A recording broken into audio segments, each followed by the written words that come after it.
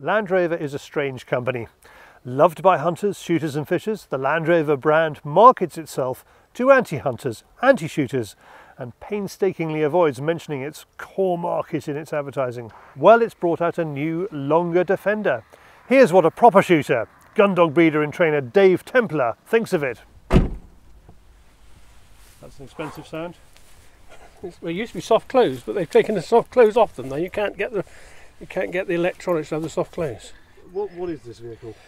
This is the new Land Rover Defender 130, which, as you can see, is bigger. So we used to have the 110. We had a 110 for a 12 month. Obviously, at the moment, you can't get one, which is the biggest problem. There's an 18-month lead time on them. Some unknown reason, I was fortunate to get this one. We've only had it 2 weeks.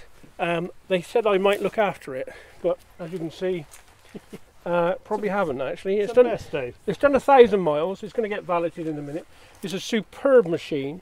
Better for us actually now. We can get more dogs in the back.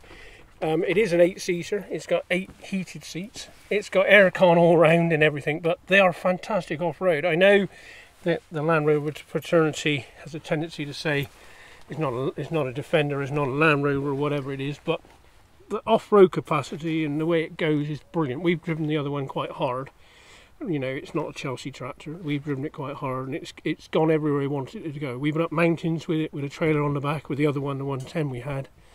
And this one will do everything. I mean, they are brilliant. If we lived 5 miles away from the shoot, you'd just drive an old Land Rover or an old Defender or whatever, because that's what it's going to do. Or get yourself a Suzuki Jeep. Brilliant. Oh, brilliant.